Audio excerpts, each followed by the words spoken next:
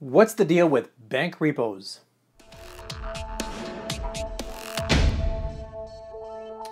We often get calls from people looking for bank repos.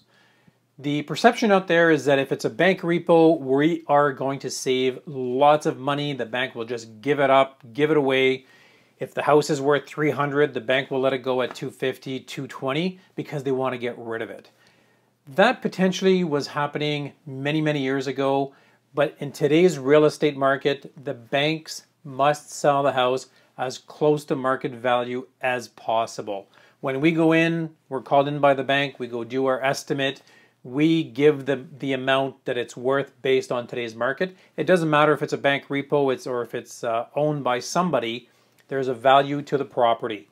So if you are looking for a bank repo to save tons of money, good luck because it's probably not going to happen.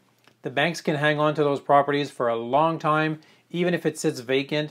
The banks don't mind as much because they have to do their due diligence to try to get as much money as possible for the sale of the house. So bank repos are great homes, but the thing is that if you are buying a bank repo, there's a good chance that you're buying it as is.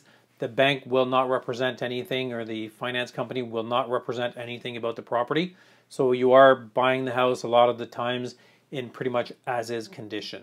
There are deals out there to be had, so just keep an eye out, keep looking, but the big fire sales on bank repos is just not happening. If you have any questions about bank repos or buying a house, make sure to give me a quick call, or you can always email me at jeanricher@jeanricher.com. Merci beaucoup et bonne journée.